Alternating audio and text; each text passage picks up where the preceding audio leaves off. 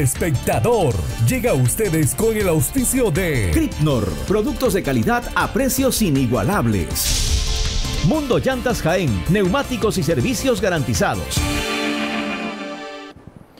¿Qué tal, amigos? Bienvenidos a las noticias del Espectador. Estamos en plataforma televisiva y en plataforma digital a través del Facebook, aquí en Visión TV. Muy amables por acompañarnos hoy en el Día del Amor y la Amistad. Deseamos que estén pasando un bonito día.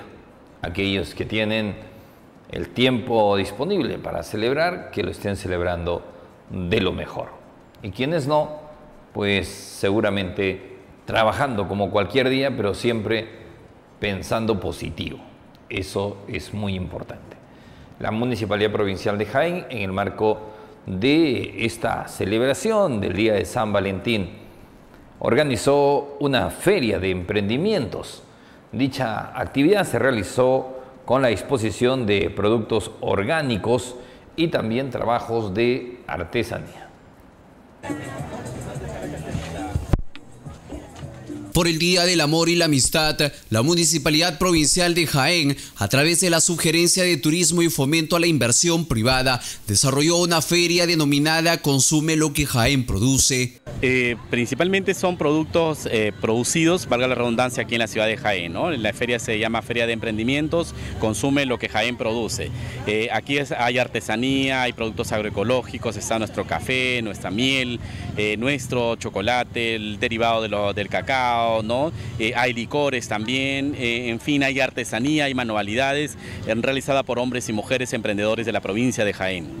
Son artesanías que incluso las mujeres artesanas, por ejemplo, de la comunidad quechohablante de Tayas, Pomahuaca, que nos están visitando, demoran meses para elaborarla. Entonces, más allá del valor económico, es el valor histórico, el valor de costumbre, de tradiciones que se quiere rescatar a través de nuestra artesanía. Estas ferias se van a ir desarrollando en el parque, en fechas cívicas, en fechas turísticas de nuestro calendario, y también se van a instalar en el malecón turístico para darle movimiento, para que las familias tengan días festivos, por los fines de semana puedan ir al malecón a consumir lo que Jaén produce. La actividad tuvo como lugar la Plaza de Armas de la ciudad, donde los emprendedores locales realizaron la exposición de sus productos orgánicos y también trabajos en artesanía. Tenemos, por ejemplo, las muñequitas de costumbres de acá, de la zona, botellitas decorativas. Tenemos estos presentes para el Día de la Amistad, que esperamos que vengan al día a comprarse un presente. Tenemos ahí también, por ejemplo, acá.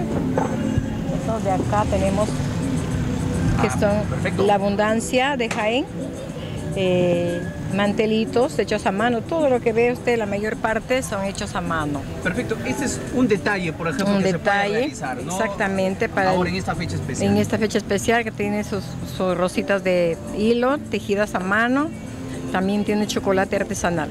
En los diversos stands instalados en el perímetro del parque principal de la ciudad, también se pudo encontrar detalles alusivos a la celebración por el Día de San Valentín. Yo siempre para las fechas que hay así especiales ofrezco mis arreglitos con mis productos naturales, incluso ya entregar unos cuantos productos.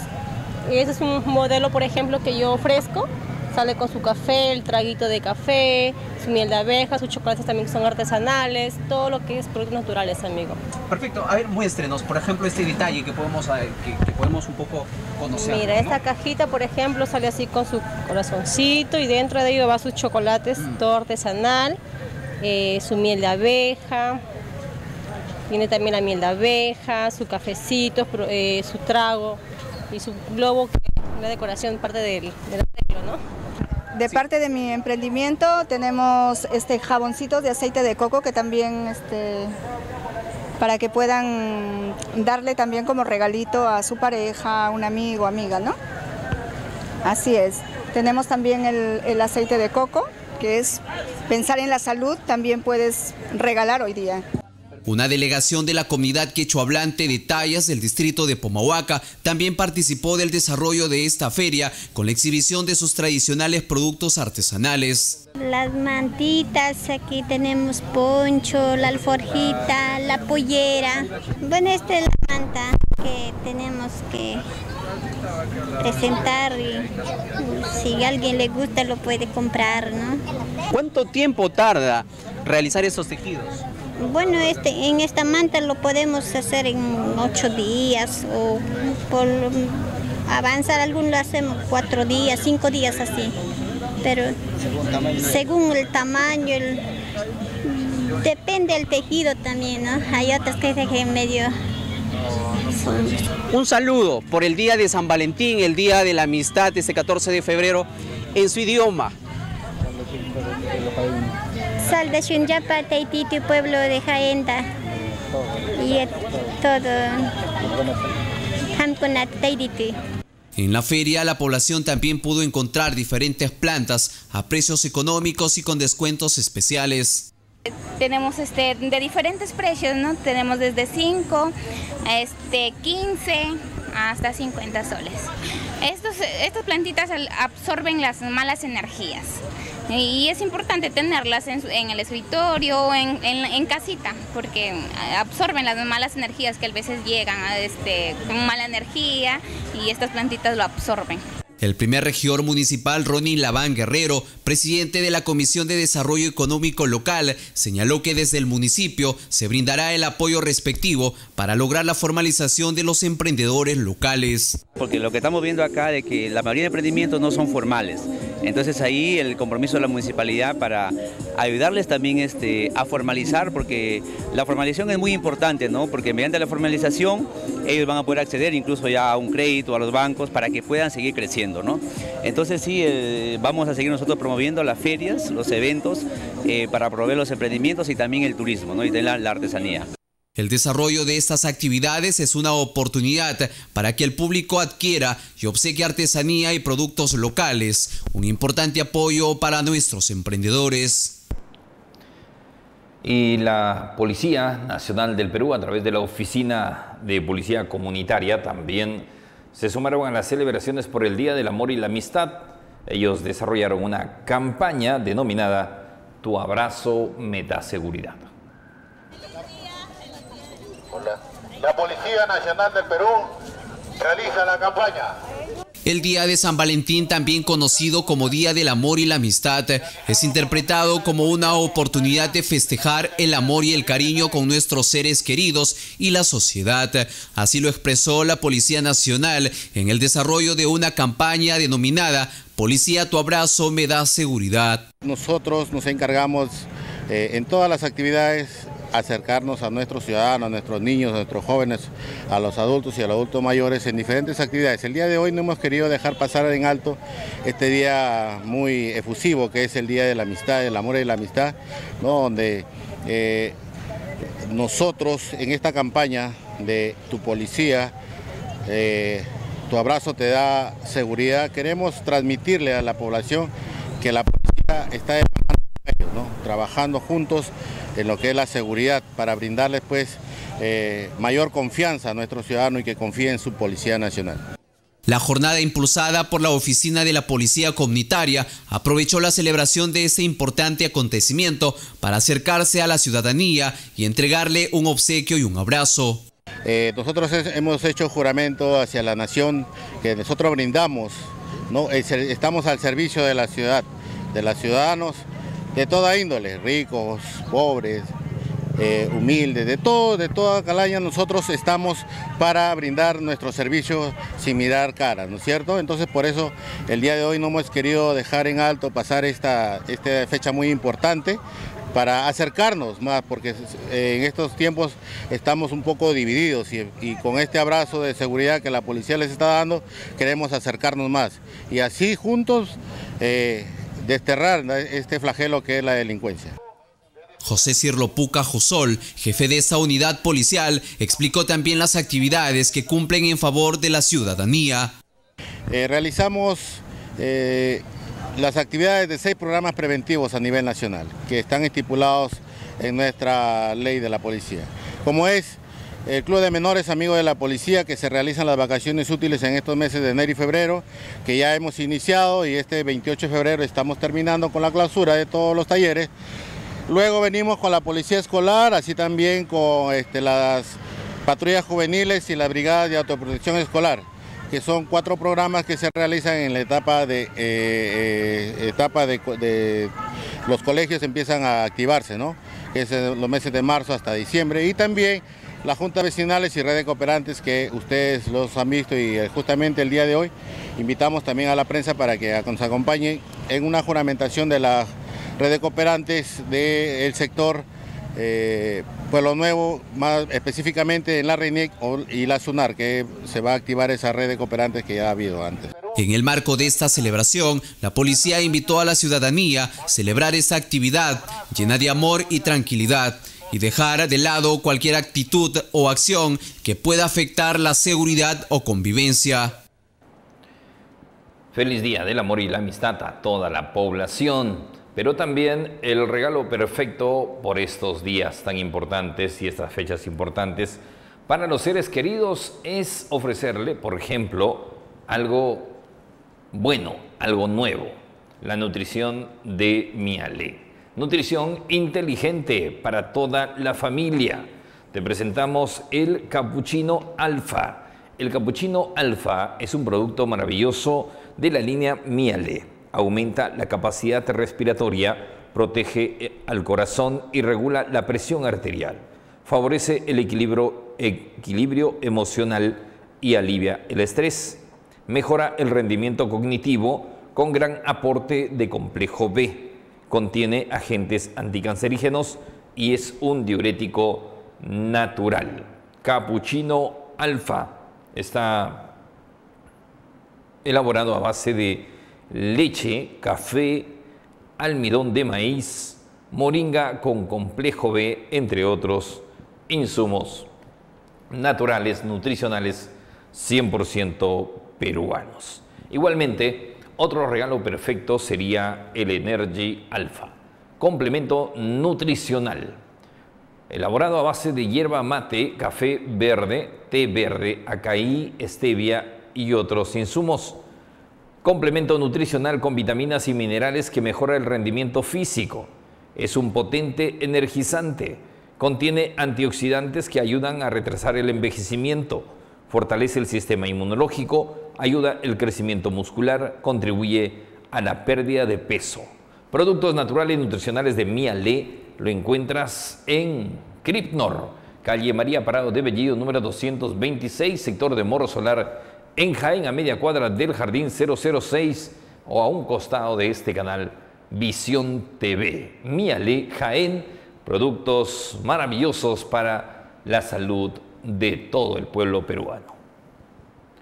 Mascota extraviada. Se extravió el día lunes 13 de febrero a horas 1 de la tarde aproximadamente en el Jirón Tupac Amaru 1025 frente al campo ferial El Limón. Responde al nombre de Canela. Cualquier información, informar o darla a conocer a través del celular 996 12 33 95 con la señora Daisy Mego Avellaneda. Se dará una buena recompensa. Agradecimiento.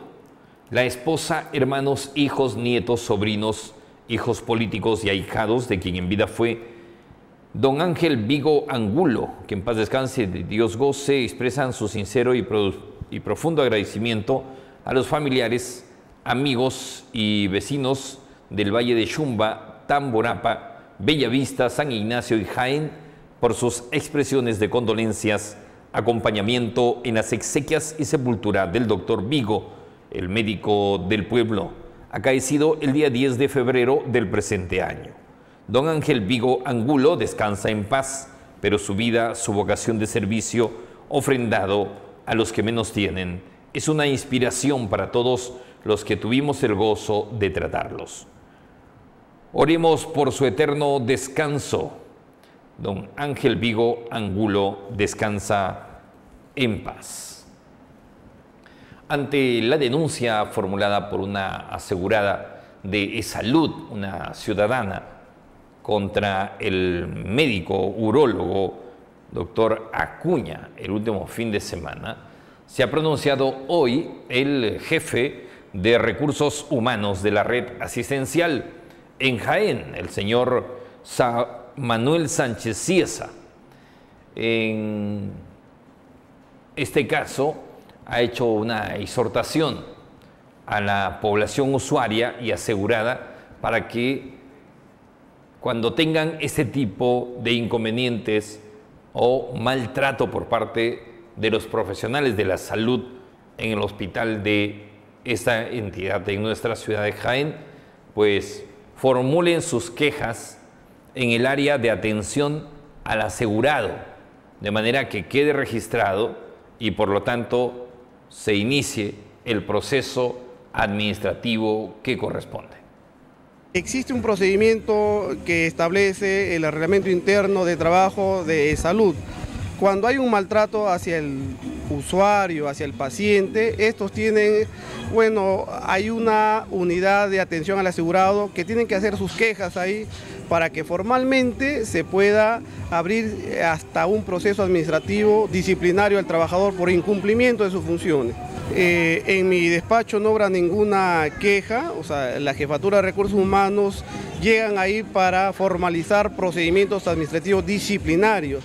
No habrá ningún expediente acerca del trabajador en mención, pero la sugerencia es de que los pacientes o el asegurado o cualquier usuario que se apersone a una atención de salud, en el caso de que sea maltratado o vulnerado sus derechos, tienen ellos todo el derecho, valga la redundancia, ¿no?, de ejercer ante la unidad de atención al asegurado, formular sus quejas para proceder nosotros a tomar las acciones que correspondan. Ahora, pero amerita ciertas acciones, tomando en evidencia las denuncias públicas que de oficio ustedes lo pueden realizar contra, digamos, profesionales, servidores que maltratan a los usuarios como se viene denunciando. Correcto, de oficio se actúa cuando uno tiene ya una evidencia formal. Pero sin embargo, como repito, nosotros como un ente superior que es la red asistencial, ¿no?, es un órgano superior a lo que es el hospital. En el hospital también existen jefaturas. Los primeros servidores que ejercen el control vienen a ser los jefes del servicio, jefe de departamento, y hay un área de control de personal. Luego el director y luego pasa a la red asistencial. Como repito, la red asistencial cumple un rol de normativo, ¿no? Ejerce ahí las acciones de sanción en el sentido, ¿no?, del derecho hablando, ¿no? Por eso vuelvo a insistir de que nosotros actuamos cuando existen ya documentos con evidencia de hecho de irregularidad. Es evidente que hay hecho de repente de algunas posibles irregularidades, pero nosotros a través de la jefatura de personal estamos instruyendo primero a las jefaturas del hospital, ¿no?, para que se tomen las acciones que correspondan de brindar un trato de calidad, un trato oportuno, un trato humano, que es el sentir de la seguridad social hacia el asegurado, ¿no? Eso es lo que estamos nosotros como instancia invocando, a que se dé un buen trato, ¿no?, lejos de repente de tener un ánimo de sancionar, sino un ánimo de que se le llama, como digo, a la reflexión, al trabajador, ¿no?, a todo tipo de trabajador, sea administrativo, sea asistencial, porque nosotros nos debemos al asegurado. Si bien es cierto, hay hechos palpables, hechos evidentes, pero si nosotros no contamos con ninguna documentación formal, así sea a manuscrito una queja, nosotros no podemos iniciar ningún procedimiento sancionador más que el llamado a que brinden una atención de calidad. Nosotros tenemos reunión, digo, los jefes de la red asistencial, tenemos reuniones siempre de manera colegiada, cada día de la semana, en donde abordamos justamente estos temas de un maltrato, como hay quejas de maltratos, pero como repito, no hay quejas documentadas. Yo he solicitado personalmente de que nos hagan llegar esas quejas para proceder a iniciar procedimientos disciplinarios, porque no hay otra forma, ¿no?, de sancionar a un trabajador si es que no se cuenta con documentos formalizados. Perfecto. Bueno, el jefe de recursos humanos de la red asistencial tiene razón. Todo tiene que ir vía documento. Eso es verdad. En la administración pública se necesita eso. Por lo tanto, creo que mucha gente lo sabe, otros no lo saben. No basta denunciar los casos vía los medios de comunicación, que evidentemente son una ventana, una puerta disponible para efectos de poner un alto también al mal comportamiento de algunos profesionales de la salud. Eso es cierto, porque saben que hay mucha gente que desconfía en los jefes de orden superior en una institución. ¿Y saben por qué desconfía la gente? Porque los jefes superiores se coluden.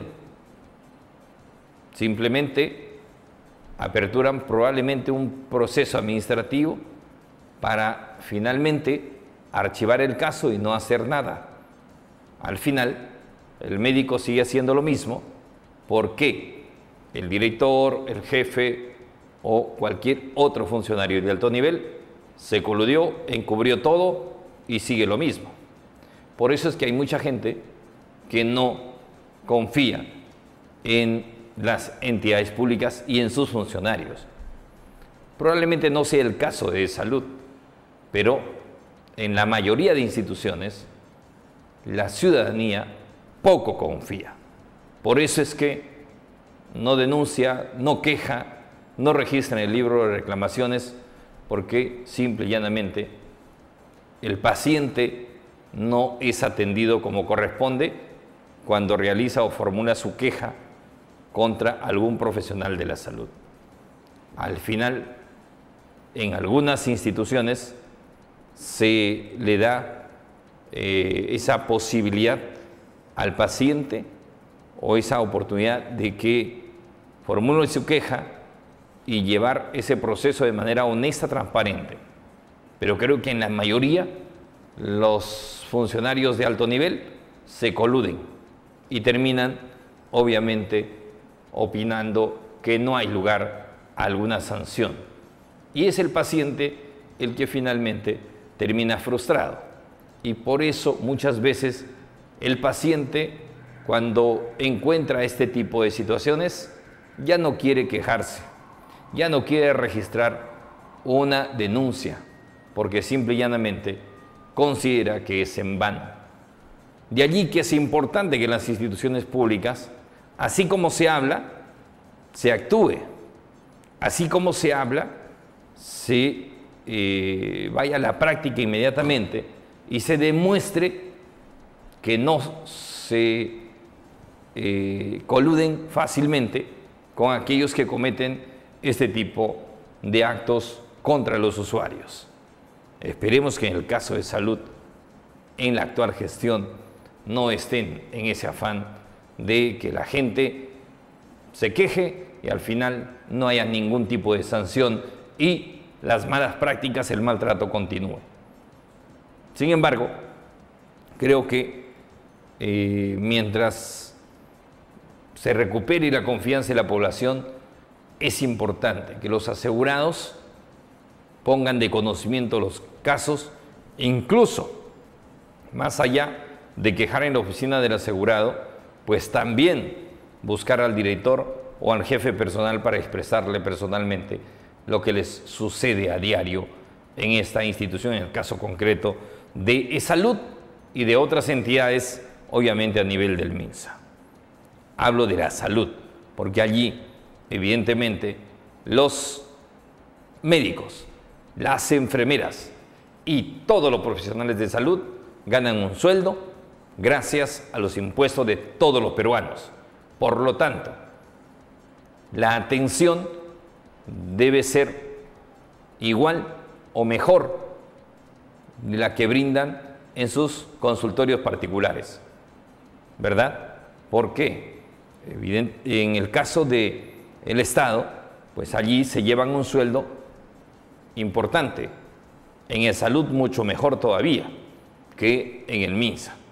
De tal manera que deben entender que los pacientes no están pidiendo una atención gratuita, sino que todo corresponde a un dinero que ellos reciben y por lo tanto ese dinero que se llevan al bolsillo los trabajadores del sector salud en general sean conscientes de que proviene de los bolsillos de todos los peruanos y peruanas. Vamos ahora a lo siguiente. El patio de mi casa es el lugar perfecto para que tus niños y niñas se diviertan a lo grande. Recuerden, estimados padres de familia, que jugar mejora en nuestros pequeños o en los más pequeños su capacidad para planificar, para organizar, relacionarse y regular sus emociones. Además, el juego los ayuda con el lenguaje, el desarrollo de diferentes destrezas e incluso mediante el juego los pequeños pueden sobrellevar el estrés. De tal manera que jugar en el patio de mi casa es muy beneficioso para los niños y niñas. Lleva a tus hijos desde los 6 meses hasta los 7 años, a partir de las 12 del día hasta las 9 de la noche, al patio de mi casa. Calle Alfredo Bastos, 521, sector de Morro Solar Alto, a media cuadra del Centro de Salud de Morro Solar. Vamos ahora a los comerciales. Ya retornamos con más aquí en El Espectador. Una nueva vida está por venir. Una nueva sonrisa va a alegrar el alma de tu familia. Hoy, el milagro de la vida se une al milagro de la ciencia. No es necesario esperar 9 meses para conocer a tu bebé. Conócelo aquí, en Clínica San Juan. Calle Tupac Amaru, 695, Morro Solar, Jaén. Atención Jaén y el nororiente. Ópticas GMA continúa con su campaña de operación visual este sábado 18 y domingo 19 de febrero, con atención de médicos de Trujillo con especialidad en México y el oftalmólogo retinólogo Elías Alba Guaya. Te atendemos con la nueva tecnología, cirugías láser, único en Jaén, y el tomógrafo de coherencia óptica, OCT, para estudiar absolutamente todo el órgano visual. Realizamos toma de presión ocular computarizada, exámenes de fondo de ojo para descartar anomalías y enfermedades oculares como glaucomas, retinopatía diabética e hipertensiva, problemas en la mácula, tumores, descarte de degeneración macular. La nueva tecnología llegó a Jaén. Operamos carnosidad sin puntos y sin dolor, extracción de cuerpos extraños del ojo, catarata, desprendimiento de retina, chalación, estrabismo. Solucionamos tu problema de lagrimeo. Este sábado 18 y domingo 19 de febrero. Te esperamos en Avenida Villanueva Pinillo 135 Jaén. Informes y citas al 952-950-811. Consultas limitadas. Ópticas GMA. Perfeccionando tu visión.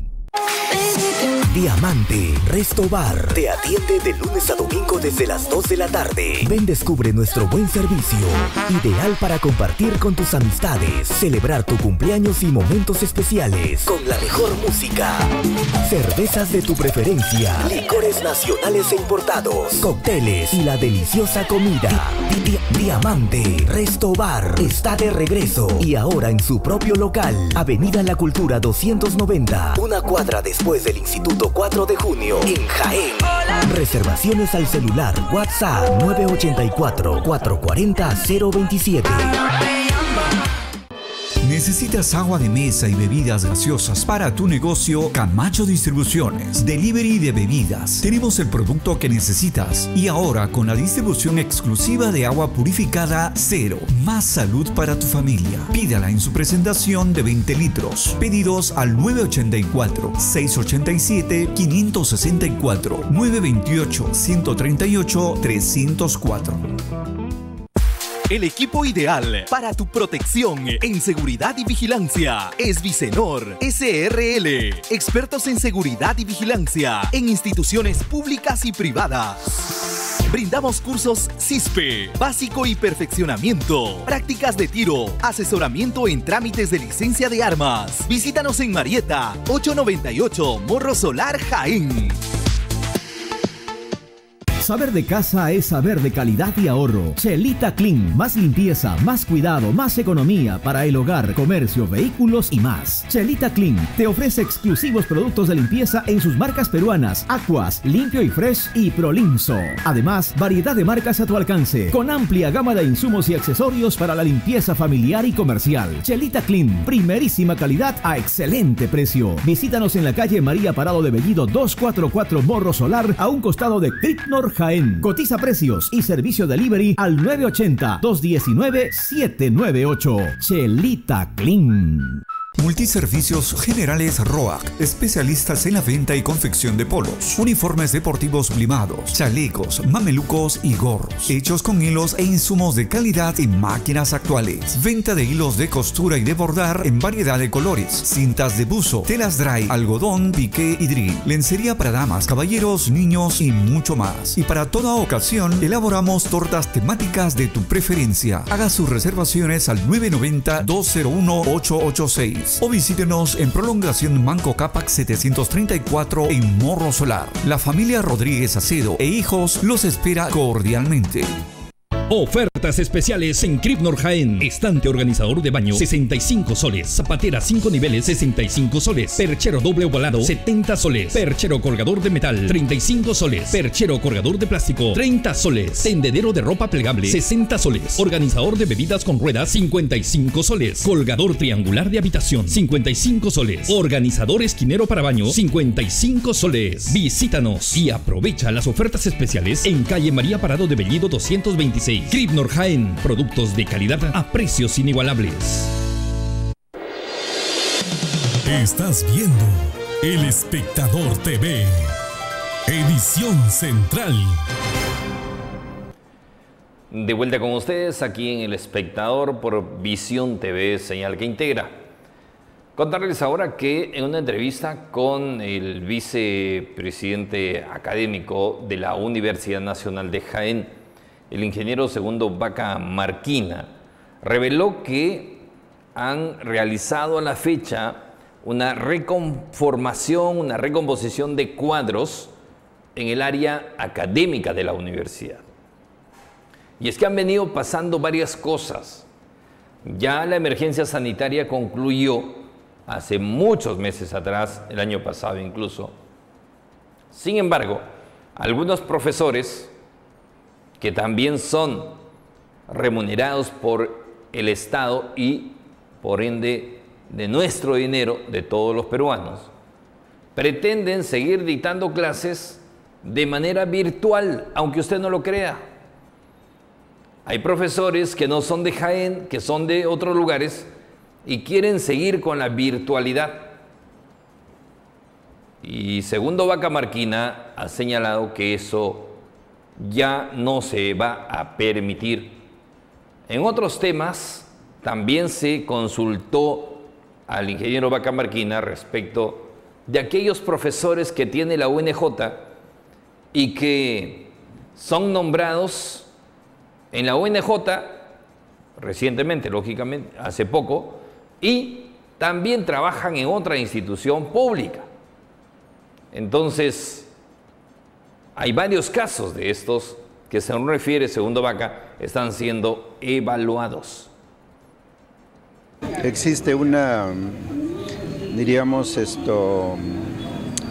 reconformación, si es el caso de los cuadros académicos, ¿no? Tenemos nuevos coordinadores de escuela, tenemos nuevos encargados de jefe de departamento y también de las unidades que tienen que ver con lo académico, como es, por ejemplo, la Dirección de Bienestar Universitario, la Dirección de Responsabilidad Social Universitaria y de la Dirección de Gestión Académica. Entonces, allí tenemos nuevos equipos que están haciendo el trabajo, diríamos, en la línea que corresponda, y esperamos que la oxigenación que se ha dado, porque esos cambios son a partir de este año, la comisión consideró terminar el proceso con las autoridades que estaban desarrollando su tarea en los cargos y evaluar al término del semestre, ¿no? Entonces eso ha ocurrido y ha habido cambios y vemos gente muy entusiasta con su función y esperemos pues que se pueda mejorar los diferentes aspectos o diríamos dificultades que se han presentado en su tarea, ¿no?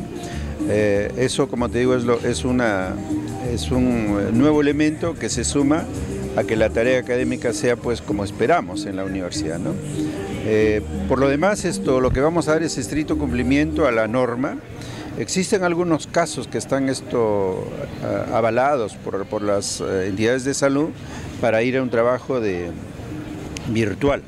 Va a ser bastante complicado que se acepte esto porque tenemos también el requerimiento de los alumnos ¿no? Y la disposición ya no sería, diríamos, no favorece ese tipo de dar esa posibilidad para el trabajo virtual, ¿no? Entonces esperamos que el trabajo sea 100% virtual. Si no lo fuera, tendríamos que tomar las decisiones que corresponden si algunos profesores se resisten a hacer el trabajo que en este caso dispone la comisión. En algunos casos estos son docentes que habrían sido como nombrados o contratados de manera virtual también, ¿no? Entonces hay algunos profesores que han conocido la universidad parcialmente. Entonces hay gente que por ejemplo vive en Huancayo, vive en Lima, vive en Trujillo. Ahora tienen la obligación de venir. Y si no vienen, no asisten a dar su clase, se tomará pues las medidas que corresponden, ¿no? Venían ocasionalmente para el tema de evaluaciones, ¿no? Pero no es el trabajo que las normas universitarias exigen, ¿no? Entonces ahí sí hay una corrección y vamos a hacer que se cumpla la disposición. Perfecto. Ahora, doctor, en este tema de ir mejorando la universidad, por ejemplo, también se conocía que coordinadores de áreas eran gente que de alguna forma tenían otras responsabilidades en instituciones públicas, por ejemplo, ¿no? Y que esto obviamente, inhumanamente, es imposible poder cumplir. ¿Se ha corregido esa situación? Estamos mirando eso, o sea, sobre todo en lo que tienen tiempos completos, ¿no? Y recuerda que el tema de doble percepción está sancionada, tanto para la institución como lo que la percibe, ¿no?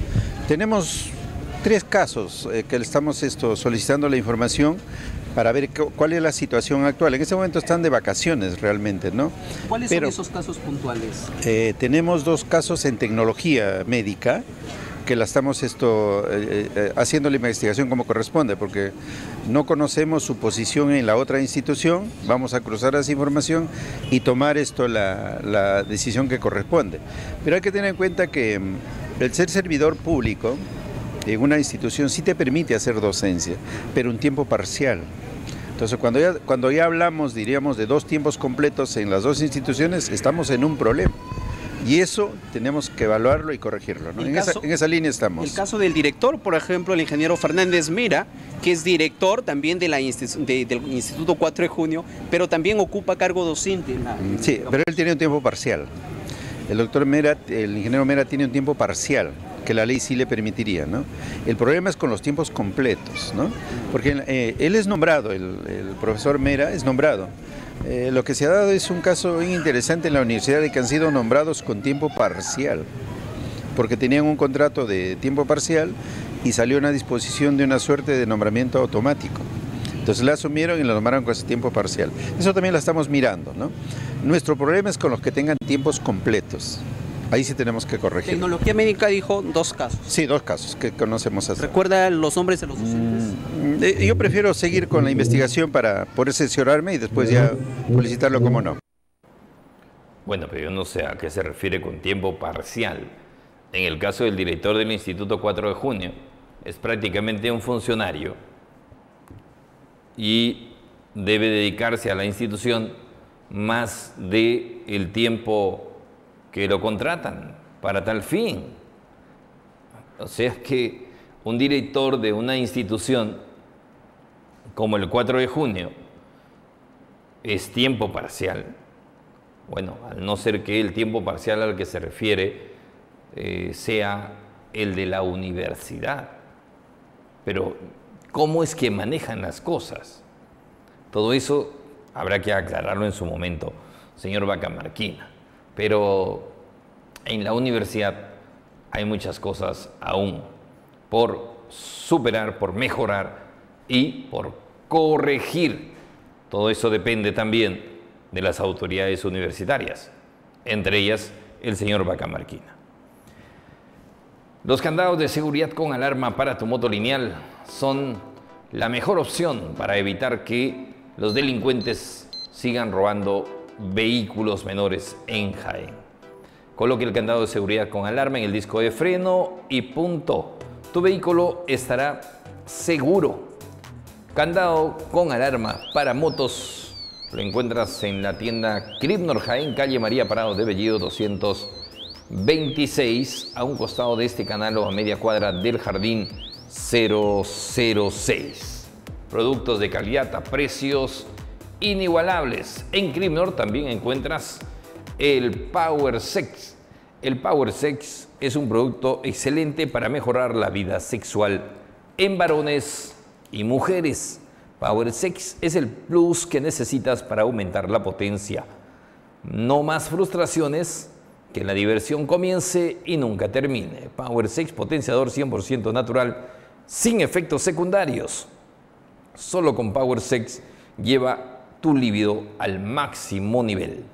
Ubícanos en la calle María Parado de Bellido 226, tienda Cripnor Jaén. Producto colombiano original a precio inigualable. Informes al 981-074-399.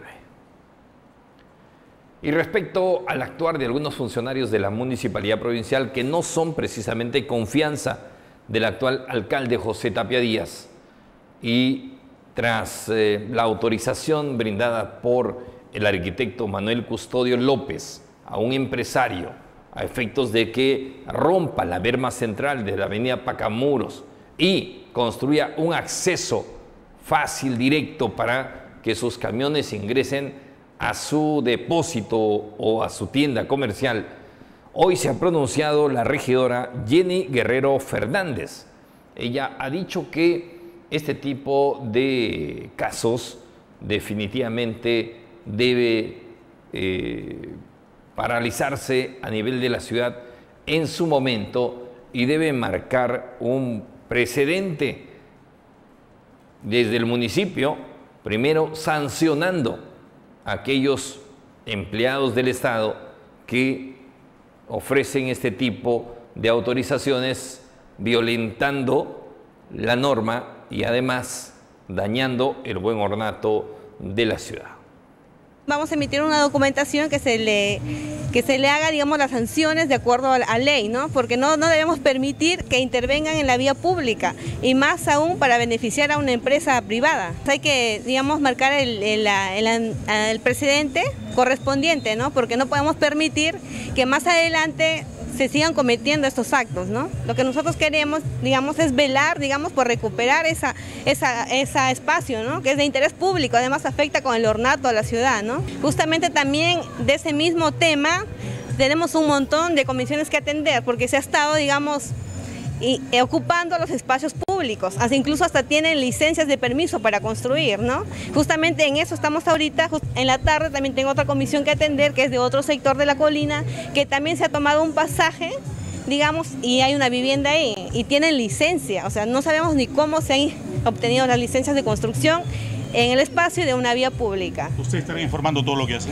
Sí, de todas maneras estaremos informando, ya venimos trabajando todos estos días, correlativamente con las comisiones que vienen de los sectores, ¿no? Son diferentes sectores que tienen esos inconvenientes. Justamente también he podido constatar que los permisos no piden ellos la licencia de construcción, solo se está solicitando que hagas tu pago respectivo, más no que presentes tu expediente para aprobarte primero la licencia para que después construir. Se ha estado realizando al contrario, digamos. Primero haces tu pago y luego regularizas, que eso no es el procedimiento correspondiente, ¿no? Primero tengo que estar con mi licencia aprobada sin ninguna observación para después construir, no al contrario. Bueno, sí, hay mucho trabajo para los regidores de la municipalidad, por supuesto, para hacer fiscalización, mucha fiscalización, porque hay trabajadores nombrados del municipio que le sacan la vuelta a la ley así de manera abierta.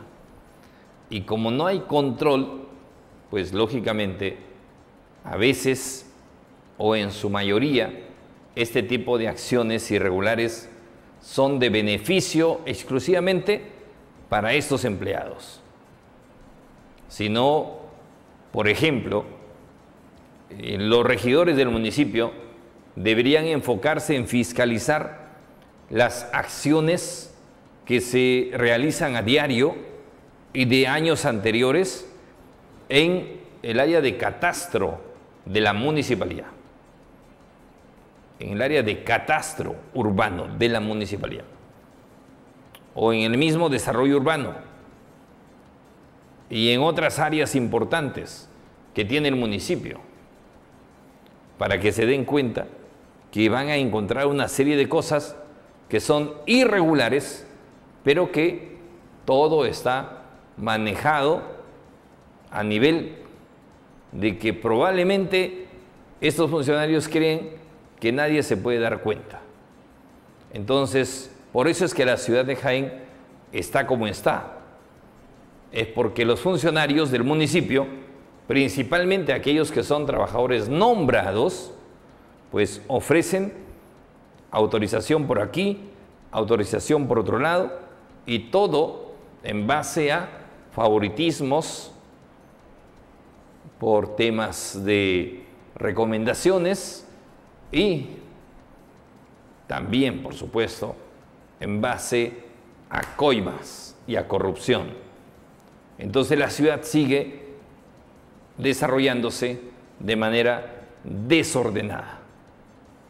¿Y quién está controlando eso? Nadie, porque las autorizaciones, como ya hemos visto, como en el caso de la avenida Pacamuros, lo ofrecen los mismos funcionarios, sin que sea de conocimiento del alcalde y tampoco de los funcionarios de alto nivel, como el gerente municipal. De tal manera que pues, muchos trabajadores nombrados del municipio que tienen cargo de funcionarios, y algunos de ellos que tienen la calidad de nombrados en el cargo, que los alcaldes que ingresen no los pueden sacar, no los pueden mover, pues quieren seguir haciendo de las suyas, y hacen de las suyas hace muchos años. Por eso es que a veces, por más que la gente se queje, por más que la gente denuncie, hay muchas personas que pareciera tienen corona, pues tienen mucho poder en el municipio. ¿Por qué? Porque ese funcionario o ese empleado público está coludido y está dando autorizaciones por lo bajo. Entonces, los regidores tienen que fiscalizar allí. Y claro, ya lo decía el alcalde en cierto momento, todo tipo de pedidos, solicitudes de la población tienen que llevar el trámite regular. Es decir, ingresa por trámite documentario y van por su despacho del alcalde. Entonces, ya no habrá seguramente muchos de aquellos vivazos que ofrecen autorizaciones por lo bajo sin que se entere el alcalde y sin que se enteren los funcionarios de alto nivel del municipio. Porque antes no, las solicitudes se hacían, pero llegaban directo a estos funcionarios y ellos se encargaban, como si fuesen la máxima autoridad, de ofrecer licencias, autorizaciones, aunque el ornato de la ciudad, aunque las áreas verdes sean las perjudicadas. Entonces, ahora han decidido poner un alto a ello. Y creo que un sustento perfecto que hay en este momento es lo que hizo el señor Manuel Custodio. ¿Cuántos otros trabajadores, funcionarios del municipio han otorgado este tipo de licencias? Tal vez en algunos casos autorizaciones bambas, pero que le permite al ciudadano respaldar, por ejemplo, la construcción de su casa, pero que ese dinero no ingresa al municipio, sino ingresa a otros bolsillos. Regidores, les toca trabajar muchísimo, fiscalizar principalmente, y van a descubrir una serie de cosas incluso escandalosas. El señor Dilmer Collante Cervera, teniente gobernador del sector de Fila Alta, está haciendo un pedido a los funcionarios de este gobierno municipal, principalmente del área de participación vecinal. Requieren que es urgente que en Fila Alta se desarrolle elecciones para elegir a los nuevos dirigentes de la Junta Vecinal, porque no hay, al parecer, directivos habilitados en este momento. Y es por ello, según refiere el teniente gobernador, hay varias obras que no se ejecutan, hay varias obras que no se gestionan, porque simple y llanamente no habría autoridad de orden municipal. Veamos. No contamos ahorita con la nueva junta vecinal y eso es lo que, aprovechando sus cámaras, hacer un llamado a participación vecinal para que de inmediato convoque a una elección para el nuevo comité de la junta vecinal, ¿no? Porque hay que meterlo a votación a la población mediante este proceso electoral, que eso es normalmente como se acostumbra acá. Entonces eso es lo que se le invocaría pues a la participación vecinal, ¿no? Que eso necesitamos urgente para que ya el nuevo comité de junta vecinal entonces ya convoque a los comités de gestión para que puedan reestructurarse o ver los avances que se están siguiendo en cada gestión, ¿no? Ese sería el tema de las gestiones de los comités. Básicamente, ¿cómo sería este proceso para una nueva reestructuración y cuánto tiempo demoraría, ¿no?, la nueva comitiva? Bueno, participación vecinal vendría a formar el comité electoral, que el comité electoral, pues según sus bases que ya ellos mismos elaboran, ya asignan un tiempo para que se inscriban participantes de mesas para aspirantes a la presidencia de la Junta Vecinal. Entonces ellos van a ver en qué tiempo estimado se va a llevar las elecciones, ya lo comunican al pueblo, 15 días, 20 días, un mes o mes y medio, no sé, ya depende del comité electoral. De acuerdo a eso, ya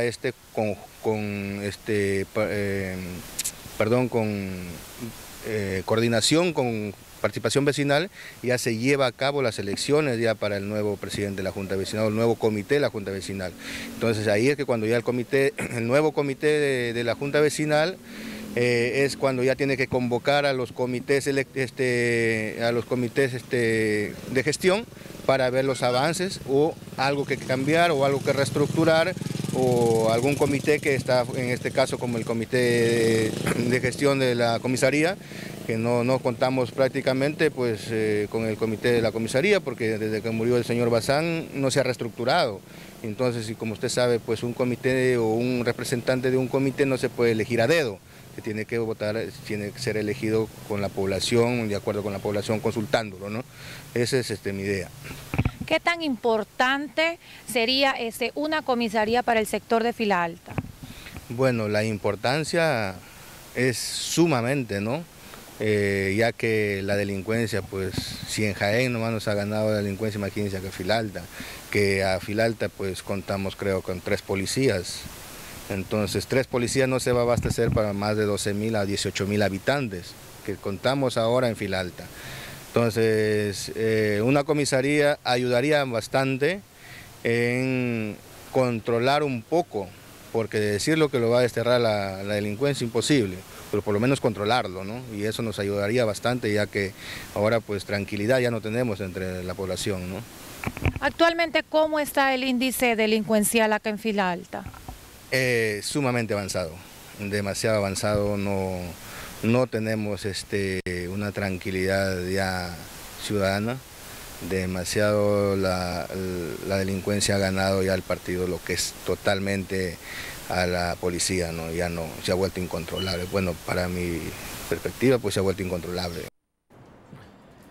Bueno, sí, en Fila Alta y en otros sectores debe existir en este momento diversos problemas y es importante solucionarlo, pero además es importante organizarse y creo que la Junta Vecinal es fundamental que esté formalizada además para realizar todo tipo de gestiones ante la nueva gestión provincial, ante el nuevo alcalde de Jaén.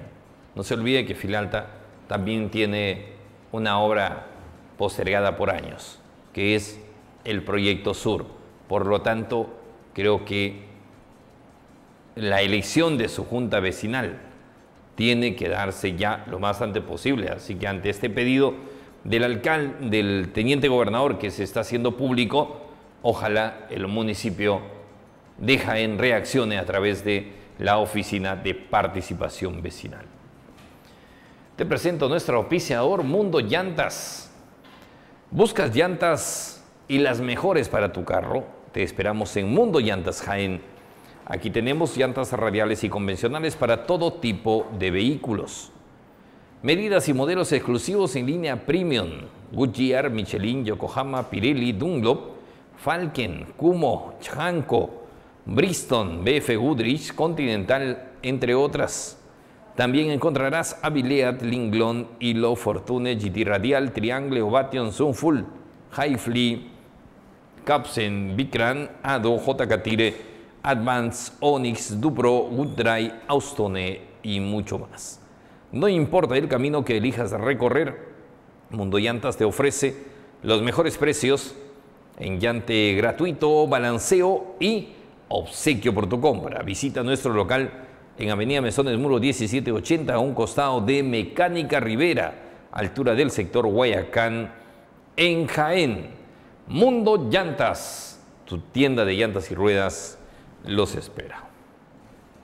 Tenemos que ir ahora a una pausa comercial aquí en El Espectador. Ya regresamos en unos instantes.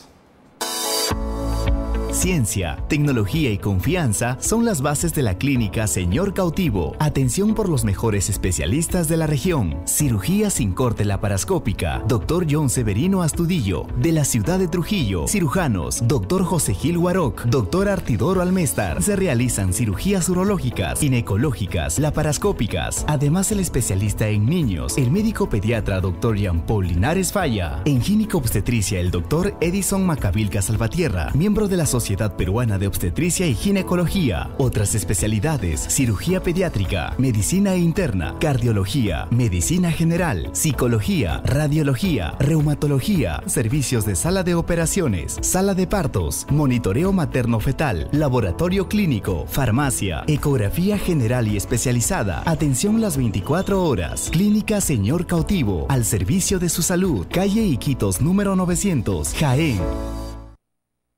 ¿Buscas una clínica dental de confianza? Te invitamos a visitar Clínica Dental Amazonas, del Dr. Oscar Grandes Ventura, especialista en ortodoncia y ortopedia maxilar. Póngase brackets por su especialista. Le corregimos sus dientes amontonados para que tenga una bonita sonrisa. Además, cuenta con un equipo de profesionales con amplia experiencia para solucionar sus problemas dentales en endodoncia, extracciones dentales, curaciones, prótesis dental, blanqueamiento, limpieza dental, entre otros. Le ofrece venta de materiales dentales. Ubícanos en la avenida Mesones Muro número 169, a media cuadra de la comisaría PNP Jaén. Celular 985-034-939. Somos Clínica Dental Amazonas.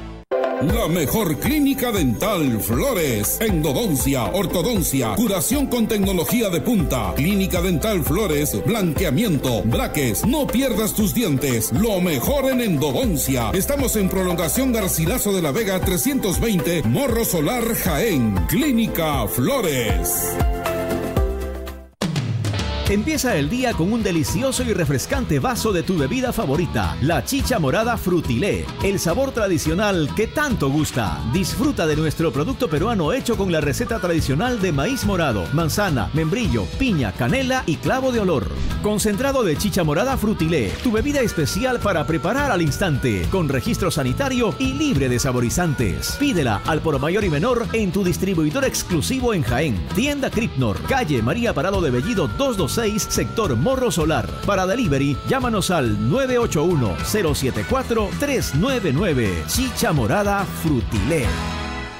Descansa como en casa en Hostal Las Tejas, Hostal Mar Gris, Hostal La Familia y Complejo Turístico Filadelfia. Te ofrecemos buena atención, excelente ambiente, cómodas habitaciones, simples, matrimoniales y dobles, TV cable, wifi y garaje, alquiler de local para todo tipo de eventos, además de exquisitos platos típicos de la región. Las mejores opciones para hospedarte. Informes al 943-116-364. El descanso que mereces te está esperando.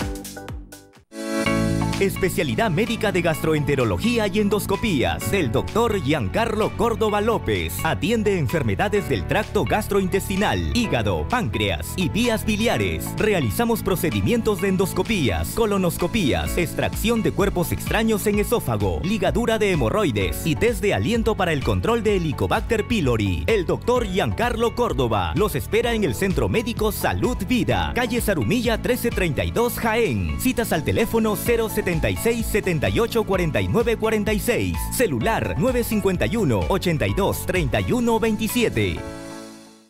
Niños, niñas, bienvenidos al patio de mi casa. Un mundo completo de modernos y divertidos juegos para los pequeños del hogar. Diversión a lo grande. El patio de mi casa. Ideal para celebrar eventos y cumpleaños infantiles. Desde 6 meses hasta los 8 años. Grandes promociones por visitarnos y traer tus amiguitos diario, semanal y mensual. El patio de mi casa. En Alfredo Bastos, 521, Morro Solar, Jaén. Ya lo saben, niños, niñas, vengan al patio de mi casa.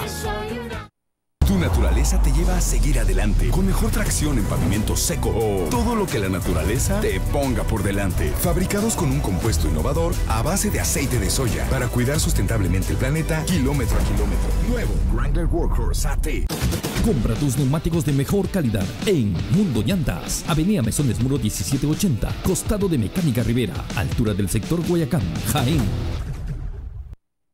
Diamante Resto Bar te atiende de lunes a domingo desde las 2 de la tarde. Ven, descubre nuestro buen servicio. Lugar ideal para compartir con tus amistades, celebrar tu cumpleaños y momentos especiales con la mejor música. Cervezas de tu preferencia, licores nacionales e importados, cócteles y la deliciosa comida. Diamante Resto Bar está de regreso y ahora en su propio local. Avenida La Cultura 290, una cuadra después del Instituto 4 de Junio en Jaén. Reservaciones al celular WhatsApp 984-440-027.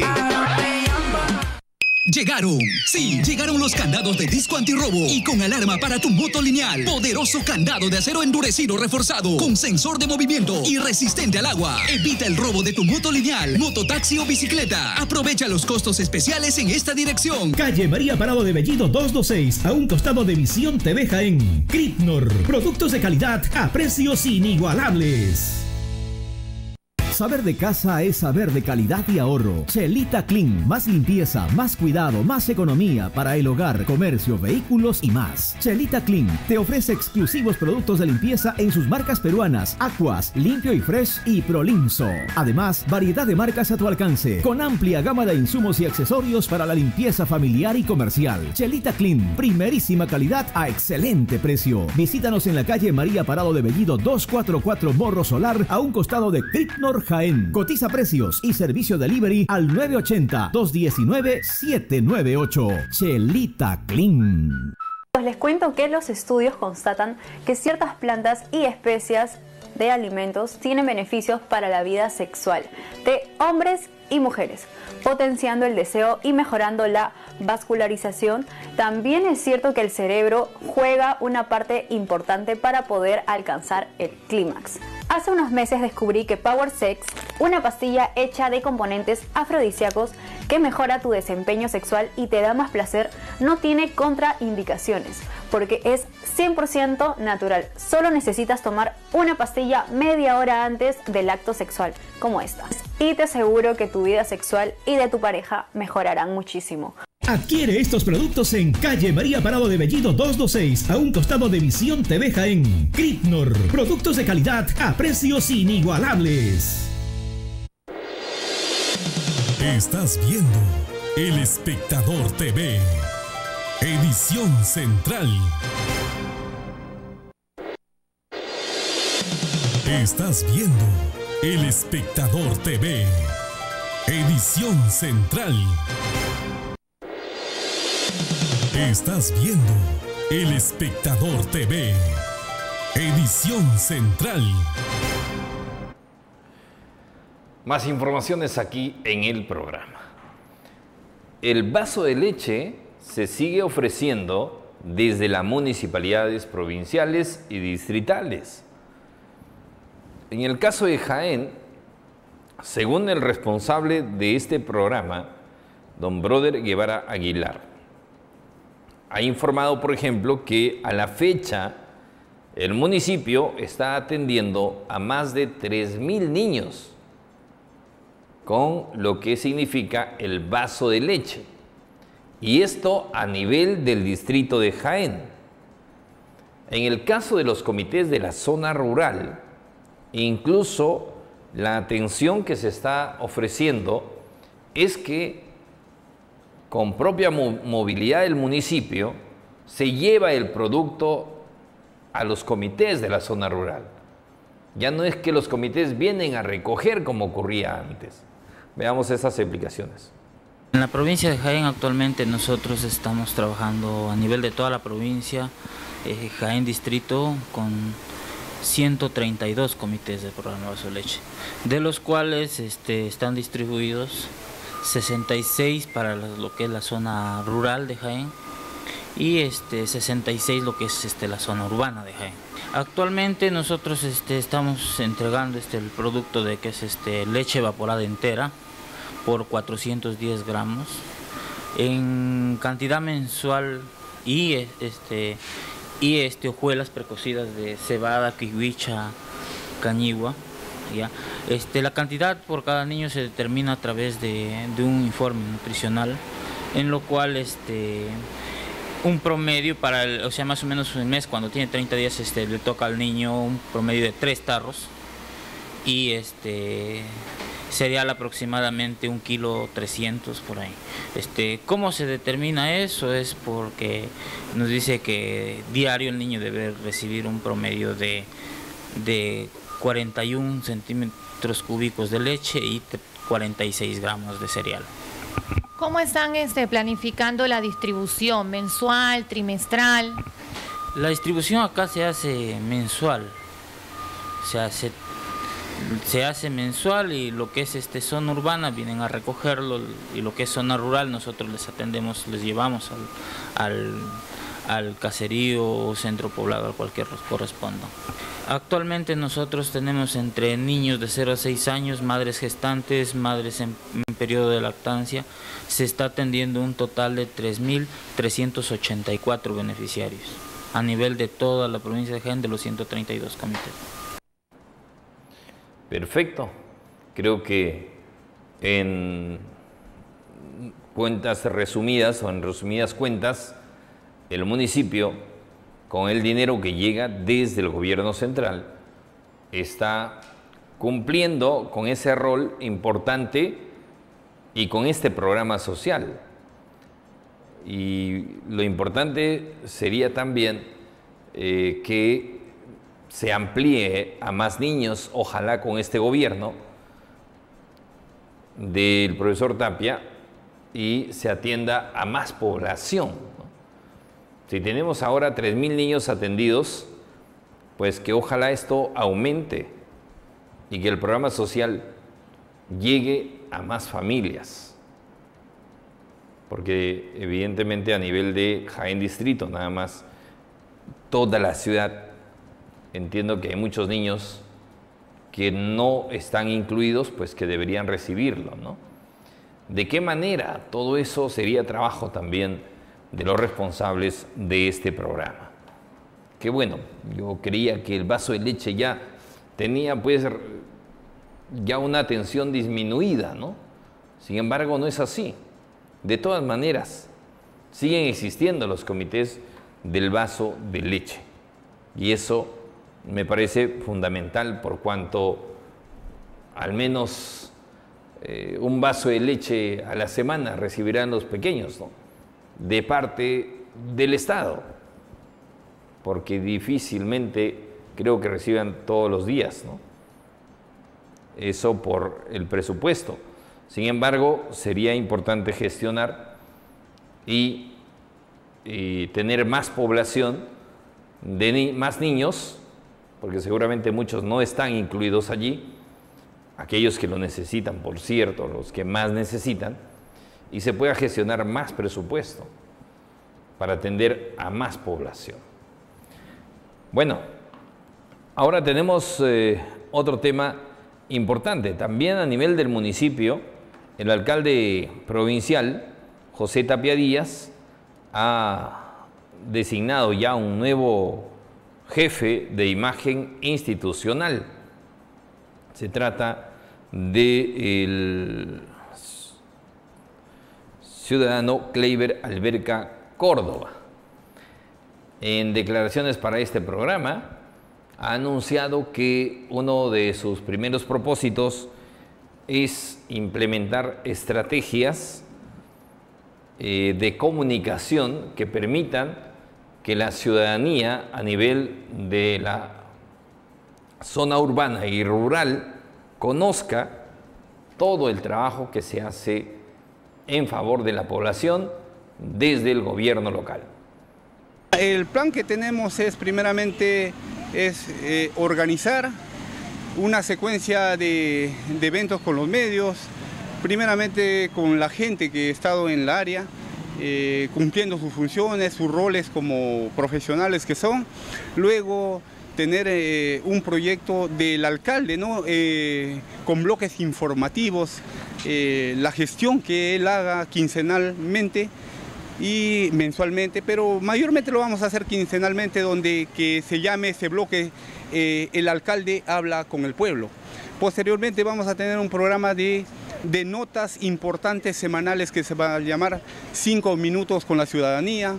Va a haber un corte también donde yo voy a exponer, porque especialmente yo me caracterizo por difundir turismo, ya la gente mucho que me conoce eso a nivel nacional, y vamos a hacer Conociendo Jaén también, o Jaén en la historia, ¿no? Para que relacionemos la página que tiene tanto que ver que el contenido, ¿no? No solamente poner de carácter político, obras, esas cosas, ¿no? Sino también relacionarlo con la historia, con la cultura, en diferentes aspectos, ¿no?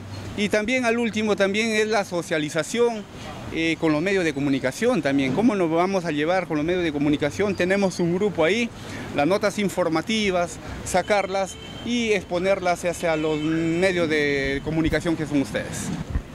La zona de acá todavía hay mucha gente que todavía no logra, porque el internet es muy escaso o la red es muy corta todavía, no hay banda ancha, Movistar todavía no llega a sectores y quiere que su alcalde los informe. Sinceramente tenemos una página de la municipalidad que comunica, ¿no? Pero con todo el contenido que yo ya te he dicho, esperemos que se haga dinámica por lo que se va a exponer, pero queremos por lo menos al comienzo tener por lo menos unas conferencias de prensa, para que todo lo informativo, que digo, lo que se hace en el mes del alcalde, de su ejecución, sus obras, de las autoridades, gerentes, subgerentes o áreas correspondientes, se pueda plasmar en medios de comunicación como los medios de ustedes, ¿no?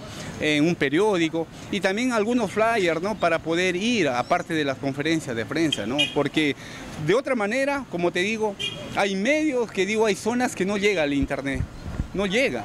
Y ahí sería muy escaso, y a través de estos medios de prensa, como te digo,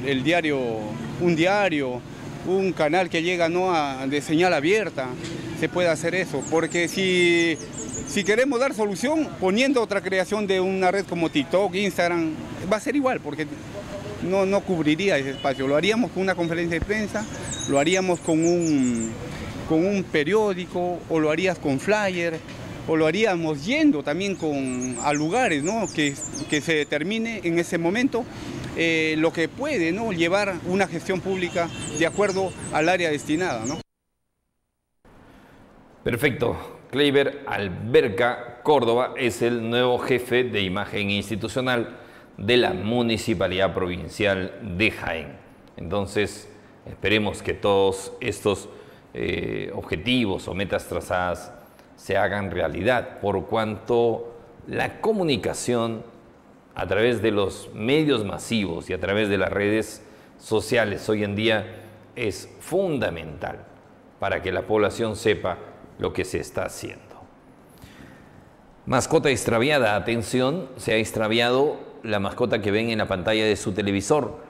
Ocurrió el día lunes 13 de febrero a horas 1 de la tarde aproximadamente, en el Jirón Tupac Amaru 1025 frente al campo ferial El Limón.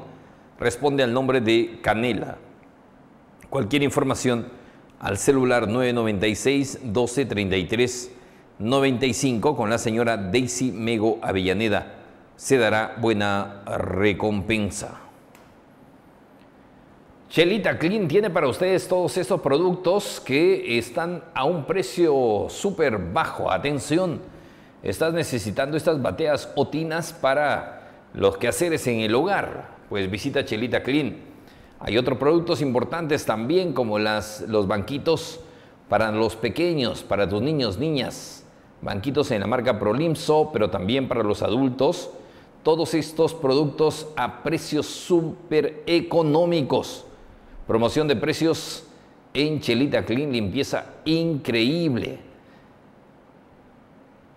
Otros productos también al alcance de ustedes, lógicamente solo en Chelita Clean. Productos de limpieza, productos como los cestos para ropa, por ejemplo. Estos cestos para ropa, las pateas, los porta utensilios o portaplatos, en fin, multifuncional. Estos solamente son algunos productos que encuentras en Chelita Clean. Por supuesto, allí habrá para ustedes los mejores precios en jabón líquido, lavavajillas, lejías y todo lo que son escobas, recogedores, trapeadores, detergentes, todo lo que necesitas para la limpieza en el hogar o en el ámbito de los negocios, lo encuentras en Chelita Clean. Calle María Parado de Bellido, número 226, sector de Morro Solar en Jaén. Cotiza precios, servicio delivery al 980-219798 o visita la tienda Chelita Clean en la calle María Parado de Bellido 244 en Jaén. Chelita Clean, precios de oferta para todos ustedes en productos de limpieza en marcas exclusivas como Aquas, Limpio y Fresh por Prolimso, pero además también otras marcas de las cuales usted busca día a día. Visite Chelita Clean. Vamos ahora con más informaciones. A pocas semanas del inicio del año escolar en Jaén, algunos directores de instituciones educativas se animaron a informar del presupuesto que han recibido por parte del Estado a través del Ministerio de Educación para el mantenimiento de los locales escolares. Seguramente algunos ya se han dado cuenta cómo en las instituciones educativas han empezado a hacer el pintado, a arreglar las carpetas, en fin, todo lo que les permite ejecutar con el dinero que reciben los directores para hacer el mantenimiento de los locales escolares y dejar todo apto para el retorno de los niños y niñas a clases. Las autoridades educativas también han señalado que estos recursos están destinados básicamente a mejoras del mobiliario escolar y también todo lo referente a los ambientes. El presupuesto al colegio 16.011, Señor de los Milagros, asciende a 7.240 nuevos soles. Es el presupuesto regular 2023-1, y la cual pues a nivel de colegio ya la comisión respectiva nos hemos reunido y lo vamos a invertir en adquisición de mobiliario escolar. Como el presupuesto no es mucho, todo este presupuesto se va a invertir en todo lo que es mobiliario, en adquisición de mobiliario escolar, los 7.240. Es el presupuesto que ya la comisión nos hemos reunido y también la ficha de actividades de mantenimiento ya le hemos elevado a la UGEL. Estamos ya para su aprobación. Este dinero todavía está en el banco, no se ha tocado todavía ningún centavo de sol, y una vez que se apruebe la ficha ya estaremos iniciando ya estos trabajos. En cuanto a los recursos de la PAFA, ya también hemos tenido una reunión de trabajo con el Consejo Directivo y el Consejo de Vigilancia. Ahorita estamos en pleno proceso del pintado del colegio de la institución educativa 16.011, Señor de los Milagros, todas las aulas, los ambientes, el patio, para dar una mejor vista y presentación para recibir a nuestros estudiantes el día lunes 13 de marzo del 2023. También luego se va a hacer ya la adquisición de todo el material educativo. En cuanto a papel, se está pensando también comprar o adquirir 2 fotocopiadoras, porque acá trabajamos con un promedio de aproximado de 1.000 estudiantes, donde se hace uso de las fotocopiadoras y para fotocopiado de los trabajos de los maestros, tanto de nivel primaria como secundaria. Tenemos 2 montos, el monto complementario al año 2022, que es de 13.394, y el monto para este año 2021, monto regular 1, que la suma de 5.620. Primeramente enviamos una ficha de acciones que ya se ha remitido del complementario, como también de la fase regular del 2023. Hemos priorizado primero con lo que es el cisterna y tanque elevado, ya estamos terminando la ejecución, y también con el del 2023 se ha programado unas ventanas, 19 metros cuadrados, y también instalaciones eléctricas. Con los recursos que adquieren de parte de la PAFA, ¿qué trabajo realizan? ¿Qué hacen con estos recursos básicamente? Para su conocimiento, la PAFA recauda a través de la cuota, que no es mucho acá en esta institución educativa. Ellos ya tienen un plan de trabajo y uno de ellos es que han priorizado, según me han comunicado, la instalación o reinstalación de las mallas Rachel, porque toda institución educativa debe, por normativa, implementar sus mallas, y nosotros lo estamos haciendo por falta de un techo metálico. Y también ellos están priorizando el pintado de aulas, no en su totalidad, sino una parte, porque es un colegio grande, y pintarlo en su totalidad se necesita de bastante recurso, y con la subida de precios, mano de obra, no les alcanzaría. Entonces priorizan ciertos ambientes y las aulas en su totalidad. También ellos tienen previsto la adquisición de artículos de limpieza, porque ya inicia el año escolar, y entonces la limpieza es lo primero que debe haber en una institución educativa, como también materiales deportivos, básicamente porque se ha implementado también a 3 horas de educación física a nivel primaria, y entonces todos los años se viene implementando con balones de vóley, de fulbito y otros artículos que es para educación física. El presupuesto para Ramón Castilla son 2, uno para el local central, que corresponde al código de primaria, y otro para el local de secundaria. En el local de primaria, que está en Mariscal Castilla 540, han asignado un presupuesto de 7.190, y en este local, que está en Garcilaso de la Vega 720, han asignado un presupuesto de 4.200. Eso lo está como responsable en secundaria el subdirectora Amado Neira Cano, y en el caso de primaria estoy yo como responsable. ¿En qué invierten estos recursos? Bueno, en mi caso lo voy a invertir en cambiar 8 baños que habíamos adquirido, que son de chiquitos de los chinos y no tienen repuestos. Entonces se va a invertir en eso, y en arreglar algunos cielos rasos y en protección de algunos muros de arriba, que es el local de adobe.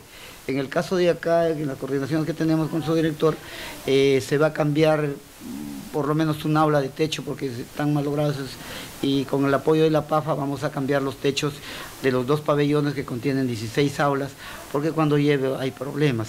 A ver, los 4.200 que han venido van a aportar, y la PAFA va a poner 25.000 soles para que puedan cambiar esos techos, y estamos, ya se ha quedado en eso y se va a hacer eso. O sea, simplemente aporta una parte y ellos rinden cuenta por la cantidad, pero la verdad es que se va a cambiar ahí más o menos 10 aulas, a ver, 5, 10, el techo de 16 aulas, solo por 2 plantas. Ya, entonces, ¿la PAFA sería o algún... La diferencia lo pone la PAFA para poder dar mejor servicio. ¿Y en qué otras actividades o trabajos utilizan los recursos de la PAFA? Arreglo de carpetas, hacer carpetas, de repente se malogran los baños, los desagües, todo lo que sea en beneficio de la institución, pues, en coordinación, porque nadie se coordina, no. Es un dinero que hay que aclarar bien. La PAFA tiene su comité, tienen una cuenta bancaria que está todo bancarizado, y las coordinaciones solamente se hace conmigo para que trabaje en beneficio de la institución y de sus hijos sobre todo, ¿no? Bueno, ahí teníamos a 3 directores de instituciones educativas hablando del dinero que han recibido para efectos del mantenimiento de instituciones educativas. Y así como esas instituciones todos los colegios reciben dinero, incluso hasta 2 remesas al año, para el mantenimiento de sus locales escolares. De tal manera que los padres y madres de familia tienen que ser vigilantes, totalmente vigilantes, para efectos de saber en qué están invirtiendo los directores ese dinero que llega a sus cuentas. Y hay que pedirle a los directores que rindan cuentas. Entonces, los padres de familia organizados en las APAFAS, por ejemplo, creo que tienen también que cumplir esa función, de tal modo que los recursos que llegan a las instituciones educativas se inviertan bien, se inviertan cada día mejor, en lo más prioritario, en cada uno de los colegios, ya sea de inicial, primaria y secundaria, porque todos reciben, incluso en zonas rurales, también reciben dinero y todo viene a nombre de los directores. De tal modo que esto no había, por ejemplo, en décadas pasadas, ¿no? Hablemos de el año 1990, incluso el 2000. Esto de mantenimiento de locales escolares no hace muchos años que se ha establecido, pero ya es, creo, un alivio, un apoyo muy importante para efectos de que las instituciones educativas luzcan bien. Todo depende de que los directores inviertan bien los recursos y pues con ello no estén mirando el bolsillo de los padres de familia para que a través de las cuotas de APAFA tengan que elevar los montos y seguir sacando más dinero. Yo creo que los directores de instituciones educativas tienen que ser los mejores asesores con los directivos de APAFAS para decirles: señores, la APAFA tiene que cobrar lo que dice la ley, no más de lo que establece la ley, que para este año es de 74 soles y céntimos, ya que sea 75, pues. Perfecto. Eso es lo que los padres de familia deben aportar como cuota de APAFA, como asociado. Si no estás asociado, pues simplemente no aportas. Tampoco nadie puede obligarte, ¿verdad? Sin embargo, es necesario que cada padre de familia aporte también una cuota y eso se vea reflejado en una inversión en la institución educativa donde estudia tu hijo. De tal modo que, recibiendo dinero del Estado a través del Ministerio de Educación, más lo complementario que debería ser la cuota de APAFA para llevar adelante el desarrollo y la buena marcha de una institución educativa. Yo creo que es suficiente recibiendo el aporte de los 75 soles de cada padre de familia. Pero no, lamentablemente, todos los años tenemos que hay colegios, incluso los más grandes, es donde más te cobran. Prácticamente te asaltan al padre de familia. Y eso no debe ser. Te cobran 100 soles, 120, 150 y algunos más todavía. Entonces allí la UGEL o las autoridades competentes deben poner mano dura, mano firme. Se cobra lo que dice la ley y el padre de familia estaría obligado a aportar lo que dice la ley. Nada más. Nada de estos inventos de que cuota ordinaria, que es en todo caso, es lo que dice la ley, pero nada de cuota extraordinaria, que cuota por útiles escolares, que cuota por mantenimiento no sé de qué cosas, pero si ya estás recibiendo del Estado, ¿qué más? ¿Qué más quieren? Entonces, esas malas prácticas y esas viejas costumbres de sacarle plata al padre de familia, ya en las instituciones también tienen que ir quedando en stand-by.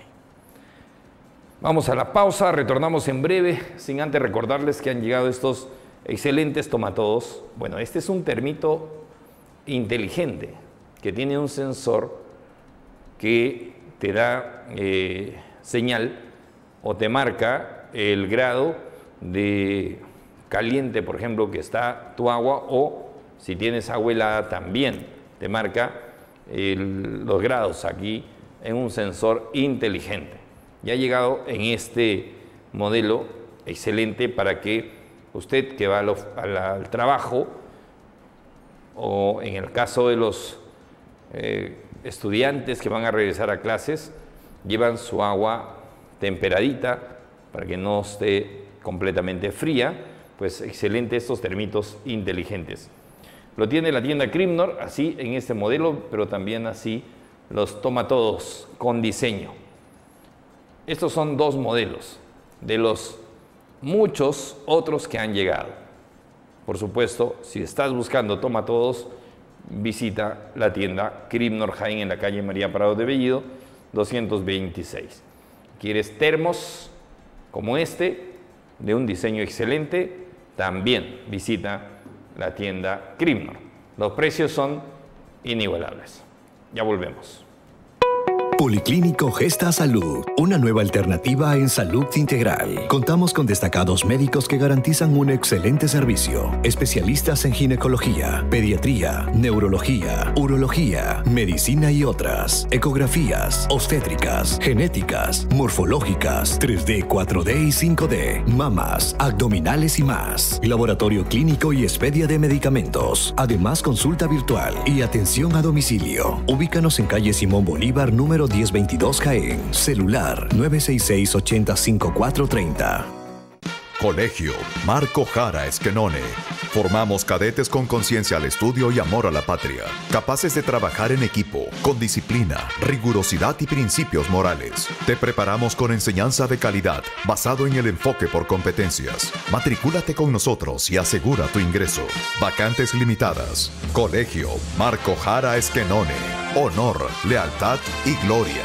Te esperamos en carretera Jaén Chamaya, kilómetro 2.5, fila alta. Multiservicios Generales ROAC, especialistas en la venta y confección de polos, uniformes deportivos blimados, chalecos, mamelucos y gorros, hechos con hilos e insumos de calidad y máquinas actuales. Venta de hilos de costura y de bordar en variedad de colores, cintas de buzo, telas dry, algodón, piqué y drill, lencería para damas, caballeros, niños y mucho más. Y para toda ocasión, elaboramos tortas temáticas de tu preferencia. Haga sus reservaciones al 990-201-886. O visítenos en Prolongación Manco Cápac 734 en Morro Solar. La familia Rodríguez Acedo e hijos los espera cordialmente. Estudia secundaria en corto tiempo en la modalidad de ciclo avanzado, en 2 periodos promocionales al año.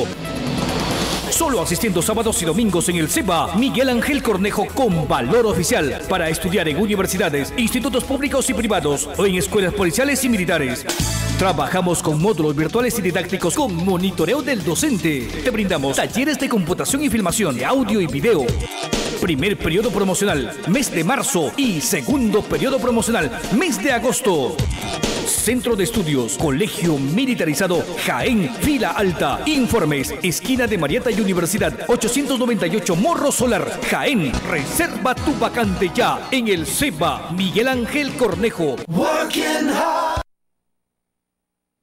Saber de casa es saber de calidad y ahorro. Chelita Clean, más limpieza, más cuidado, más economía para el hogar, comercio, vehículos y más. Chelita Clean te ofrece exclusivos productos de limpieza en sus marcas peruanas, Aquas, Limpio y Fresh y Prolinso. Además, variedad de marcas a tu alcance, con amplia gama de insumos y accesorios para la limpieza familiar y comercial. Chelita Clean, primerísima calidad a excelente precio. Visítanos en la calle María Parado de Bellido 244 Morro Solar, a un costado de Crimnor Jaén. Cotiza precios y servicio delivery al 980-219-798. Chelita Clean.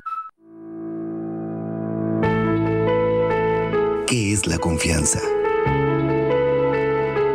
La confianza es saber que estás en buenas manos, que tu salud nos importa, que nuestro mayor logro es verte sano y sonreír al lado de tu familia.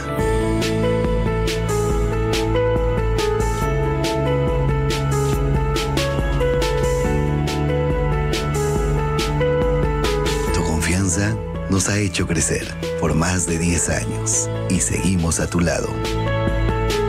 Confía en los profesionales de la salud. Clínica San Juan, tu salud en buenas manos.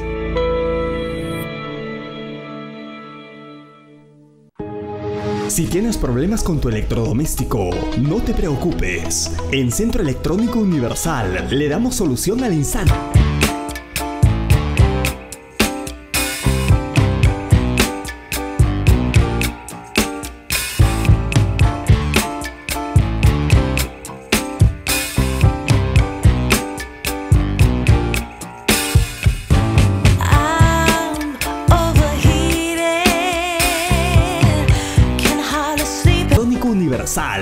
Garantía total. Estás viendo El Espectador TV, edición central. Bien, amigos y amigas, parte final del programa aquí en Visión TV, señal que integra. Mañana retornamos con más informaciones a nuestro horario habitual, pero muy temprano, a partir de las 7 de la mañana, tienen otra cita con las noticias. Visión Noticias con Clever Montesa aquí en este canal. Así que compartan la información que está en nuestras redes sociales. Visite nuestra página de Facebook, Visión TV Jaén, y también El Espectador Digital. Allí estamos todos los días también informando para el Perú y el mundo. Buenas noches.